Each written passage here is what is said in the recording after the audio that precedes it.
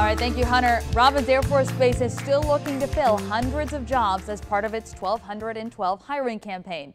Now, each Monday morning this month, we are bringing you everything you need to know to be Robins ready. Last week, we took you to the gyro shop at Robins to learn what it takes to land a job as an electronics mechanic. This morning, we're introducing you to an electronics technician and what she did to get her job working on the A-10 aircraft. I worked in law enforcement for about 6 years, and prior to that I went to Georgia Southwestern for communications. But for the last year, Rebecca Ludwig's been here in the A-10 shop at Robins working as an electronics technician. I couldn't really do military as a single parent, so I decided to do, the civilian side. She wasn't quite sure what that would look like when she applied.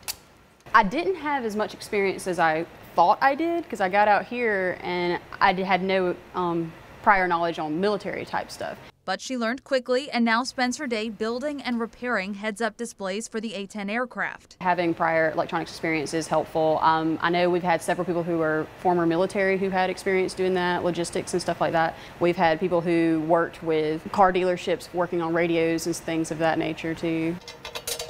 So if you have previous experience with electronics in areas like design, evaluation, testing, or maintenance, or if you have trade or industry training through a technical school program, this could be a look at your future.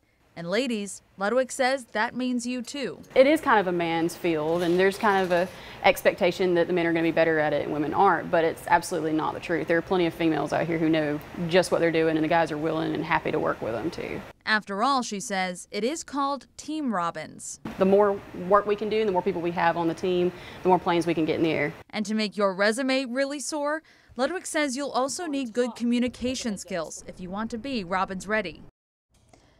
So here are the qualifications for this job. An electronics foundation really helps, but a specific college degree is not required.